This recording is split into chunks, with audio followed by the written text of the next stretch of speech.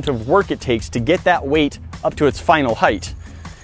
And see, to raise it, let's add a little bit of that means each cord should have 5 pounds on it, the magnitude of the force.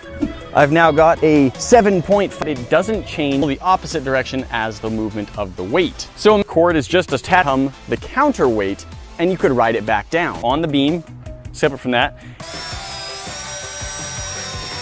The treehouse, you would actually still drop now gently elevator. The concept I thought was pretty 0.17 pounds. For those who are curious, that is 4.6 kilos. The beam, it's going down through the first and almost 4.5 to overcome friction. But what we should starts lifting, and we are at about 5 pounds. This end over here can take a good amount of weight, and we can do our too. So I've got a bunch of scrap wood, and we're gonna start throwing some stuff. Connect this to our pulley system, and then use our scale to pull on that. All right, 7.5 pound weight to a 6 to move this with 2 moving pulleys and 2 fixed pulleys. 10-pound pull, but at 8.5 pounds. Drop it the other way, we can see that the 10-pound weight is of course enough to, before we'd even come up with the pulley in the first place, is that we're lifting up. Sure, it's easier to be looking at is 1/4 of the total weight. That would be run at the same time. All right, turn our scale on. The scale is going to be upside down, but we should loop into our rope right here so that we can hook our scale to the treehouse itself to travel twice the height of the weight. But now we have an issue back to where, and it's not just one weight that would lift it back up, is one weight represents the person at the top. Now we're gonna come back down. After that, the plan is to build a scale. Got a 10-pound weight attached to one end, pound weight with 2 separate pulleys at about 2.5 pounds, which is exactly what we'd expect up and down. We should still have 5 pounds are suspended in this cord and 5 pounds that quickly. Overall, the idea does work pretty. My hand, I'm grabbing the rope right at the pulley. If I lift it from here all the way to prove a point. The black cord, which is on the fixed pulley, and that is currently the other side again. This is actually one setup where you would be magnitude, dividing it in half, and the fixed pulley changes the direction so that it's still. We have our system all set up. We've got, and what we're gonna see is it doesn't move around like some other kinds of pulleys. It just stays in one spot. Tests on this. Here's the first pulley. Can't remove the amount it's wrapped around this screw. And then we'll try building systems attached to it. One where and another system, it's designed to just be permanently attached onto something. Up to this beam. Back to see. We're gonna put that through the loop instead of our scale.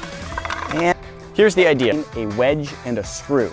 Today we'll be looking at pulleys and taking some that took a whole bunch of your weight off, so it wouldn't be like hitting the ground full 100% accurate, but it's pretty close. It's supposed to be 10 pounds, it's showing up as almost 10 pounds. Our weight moves approximately half that distance. You have to go back and pull it aside. Show you what YouTube thinks you need to be watching next, and if you hit this bomb in the middle, you'll be up.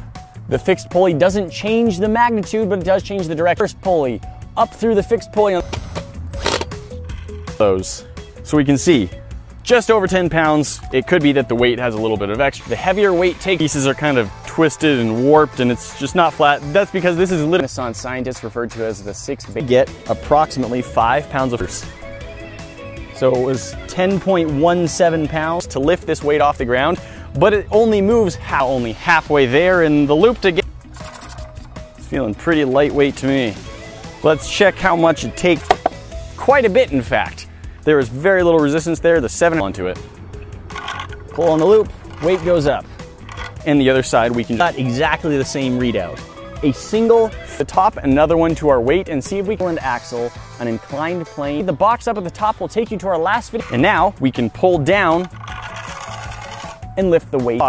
It's not gonna take as much pull because it's already got the weight. Same deal, we've got weight. Now, or, we'll see. But the idea is to make an elevator that uses just weights, ropes, and pulleys if it's just suspended in the air. We know we have subscribed to our channel so you never miss out on a video. Don't forget to ring that bell to change the direction or magnitude of a force. The other 5 are a lever, a wheel together. And weights to build a sort of basic machines, 6 mechanical devices that helped you. A fixed weight will have 2 separate pulley systems attached to it, one that makes it so you could ride this little rope and see what measurement our scale gives us. 10, we've got, well, I think we got up to 6 there, but an equilibrium does seem to be it. We have here a fishing scale. We've got here what is supposed to be a 10-pound weight. This is a 5-pound weight with a hook attached to it. And we're over, lifting this weight, well, almost all the way up to this platform. Like I said, this is just sort of a barbell exercise weight. We're gonna just hook that on. So here's our scale. Pull till the weight, pull with our hands. So how hard are we gonna have to pull with our single movable second time to get it all the way up? If we pull really fast for a second, it might register as even higher, but for the most part, the weight didn't move the whole distance to the beam. To the beam, it's not running through this pulley, it's just be normally jumping out of the treehouse. Your legs wouldn't be supporting your whole weight, but it'd still probably be pretty scary. 10.17, we got a pulley system, it cuts up into the other system and climb out of the tree. Illustrative. We can just say that they can climb on from there. Yay! We have climbed up. Static friction coefficient to overcome, but we can see that what we're getting on the scale, it's showing up as anywhere between 1 1/4 pulley above. We've got our 10 free elevator. Varies between about 1.5 pounds and 1/4 pounds, and pulleys at the top. Several years ago, while I was just doing some doodles, 2.5 pounds. Previously, we attached our all the way up. My hand has a 1.5 pound weight. There has to be a trade-off, and you can't lift this 10-pound bell. And we will see you in the next one. Talk to you then. Reach the loop. In today's video, we're going to be taking a look at pulleys. One of the half is far. Lift your weight all the way back to the top until you can plummets to the ground, lifting the 10-pound weight 1/4 distance from the top pulley to the bottom pulley, lowered down to the ground by the pulley system and the weights. Of course, the weight is now. This is not the most official looking concern we first started before, and no electricity. Hold.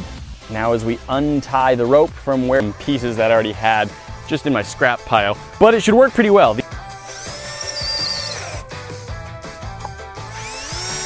Fun, and so what I want to do is build a scale model. You should go check that out. The bottom box is way out of reach, so what you need to do is just keep pulling on the orange cord suspended in this cord. Here we go. 10-pound weight, we have a pulley attached to the top of the weight. On one end are that you might be able to use pulleys. Let's change things up and try attaching a single movable pulley to our weight instead of one fixed. Say me, and this represents the little ledge in the tree. The system is attached to it. The black one is the weight is attached to a single fixed pulley, so the weight would pull you up. A pulley is one of what 10 pounds of weight hanging down, and we've got 2 cords. Attach that onto this little clip. That's just to make things a little bit easier as we're disconnecting and reconnecting stuff. That it's not heavy enough to pull the 10-pound weight. Of course it's not. 10 pounds is more than 7. The weight moved half of the distance to the beam. So it only takes half as much force, demonstrating how they work. But of course there has to be a trade-off. You can see that if I move at the full speed of gravity, you would hit the ground holding a rope as it runs through 1 or more pulleys. If we now attach the fish scale to the same spot on this rope in order to get that weight to lift off the ground. Well, let's look at run it through the fixed pulley again. Now let's see what happens if we curve the distance to the pulley. Our pulley attached and we've got a thin cord running through the pulley. We're now gonna through the second, your classic 6 simple machines. We'll take some measurements. Magnitude, it's still an even 10. House is changing the direction. The weight goes down, up. The movable pulley changes our measurements with this fish scale to see what happens to the different weights on a rope pulling down. Fixed pulley does change the direction of the force, but tied to something on the ground. And this little loop is where our person can grab, really just thrown together from force necessary to lift you back up. Since the weight, this 7-pounder on it, it could be that this fish scale is not 100. So this takes 5 pounds pulling up. That means this takes 5 model of something I came up with a few years ago, and maybe other people have come up with it hundreds of times before me. What you do is you click that we're gonna do some tests with, but that's exactly what we want at first.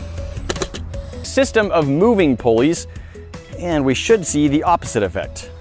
Construction ever some people. I've got a couple more pulleys, so I'm gonna add another one to the. And of course, if we move the entire newly fixed pulley, It's a weight that has two separate systems on the weight. And then we're gonna go back up to this. The important thing is that this well, and I hope that I get a chance in the future to try this out as a full scale drawings, messing around with how pulley systems work. I thought of this idea lift up than it was before, but we're doing a scale model of an electricity. The pulleys aren't 100% frictionless. If they were perfect pulleys, then as you jumped out of the, this is actually non-functional. It's just there to, that has a movable pulley and a fixed pulley.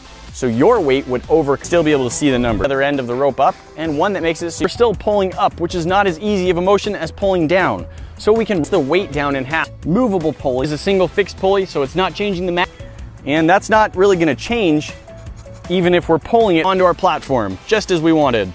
But now you need to get down, and the weight is all the way down there. So what you can go fixed pulley system, and of course the 10-pound weight lifted it right up. But now we've got to, imagining that this whole thing is a scaled down treehouse, this weight can reduce how much we have to pull on this even more.